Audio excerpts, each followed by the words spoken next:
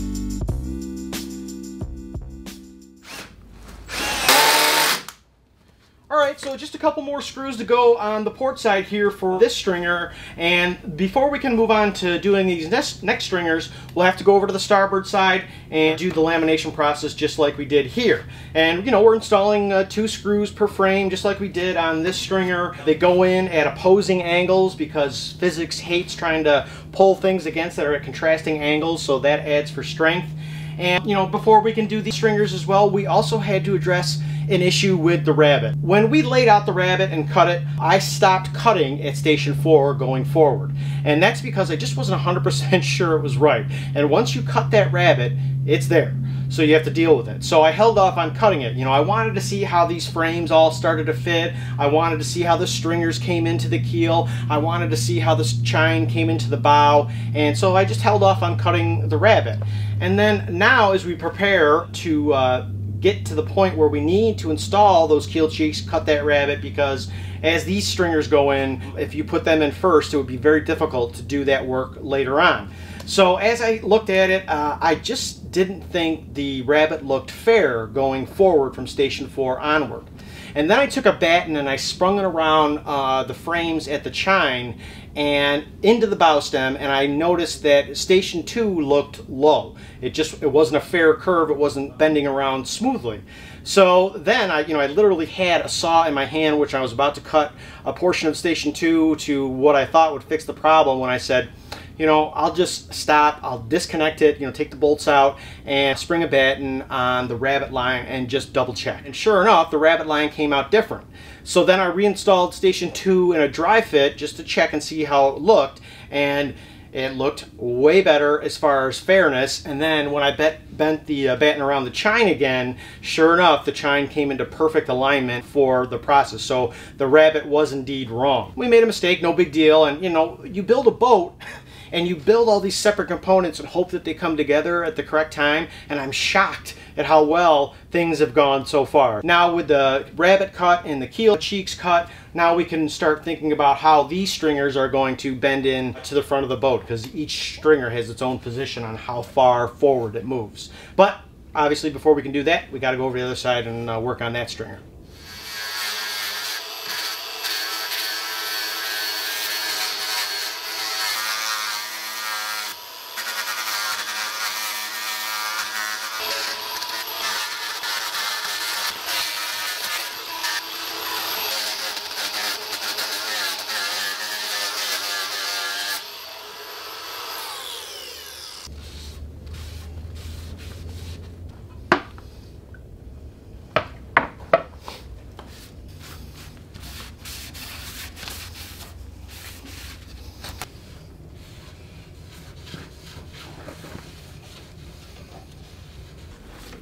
So for layout purposes, I started at the keel and worked my way out. So this would be stringer A, B, C, and D. And What we're working on today is the starboard side B stringer, the second layer. The first layer has been epoxied in place, and so now we're dry fitting for the second layer. And obviously we have to dry fit just to make sure everything fits well. We're cutting the pieces to length as necessary, and the thing we're paying special attention to is that we're making sure that we're overlapping the butt joints of the first layer where the two pieces meet by a station and a half. And what that gives us is that on either side of that butt joint, the second layer will be glued and screwed into two frames on either side. So just for safety's sakes and strength's sake, that's giving us a little bit of reinforcement there. And what we've been doing with this installation is alternating sides. You know, we'll put a layer on the port side, then come over to the starboard, and then back to the port for another layer, and you know, on and on and on it goes. And in my mind, I'm equaling out the forces that are being exerted against these floor timbers and frames, and I don't know if that's important or if it's even a thing, but that's the way we're doing it, and it's working out fine. Once we get this B layer glued into position, and that's all going to be contingent on temperature because we're going through a bit of a cold spell. At night it's getting into the single digits, during the day it's in the teens. But once this is in position, then we can move over to the port side where the B stringer's already been fully installed, epoxied and screwed. We can move on to the C stringer. And I wanted to show you the C stringer because that's where it really starts to curve in at the bow. And we're going to have to see if I can just muscle it into position or if we're going to have to use some other method to get that wood to bend. However, when we look at our stock, and I'm going to show you that when we get over there, I think I have an idea how to make it work. So once we get over there, I'll show you that.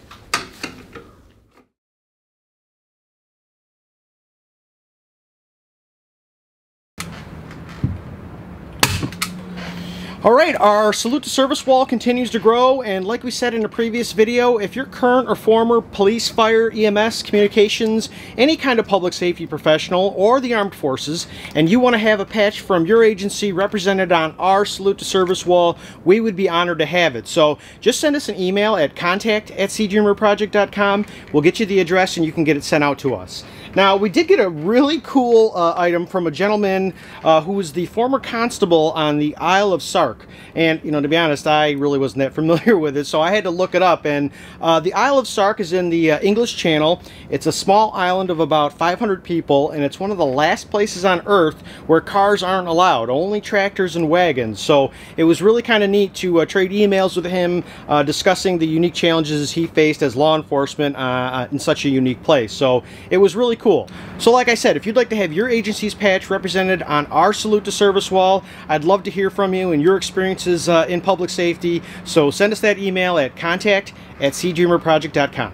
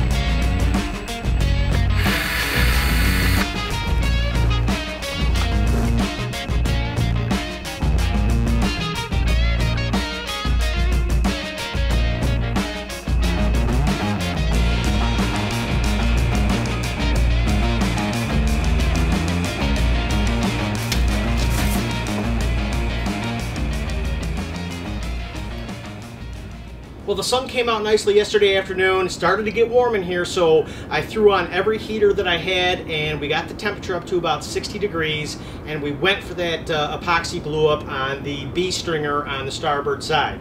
And then we put the heating cable on it. It did get cold last night, but I came out this morning. It already passed the fingernail test, so that appears to be moving along nicely. And with that done, that means we can move back over to the port side and begin work on the C stringer that we talked about previously. And like I said, I think the C and the D stringers are going to be the most challenging because they have the most curve in them, particularly up towards the bow, but even amidships here, you know, there's a gentle arc that is taking place along amidships. So this wood is going to have to bend pretty substantially in some spots. Now, you've probably seen it in other boat building channels and, you know, classically designed boats. This was a regular occurrence and a frequent problem working with wood was getting it to take the shape that you wanted it to take.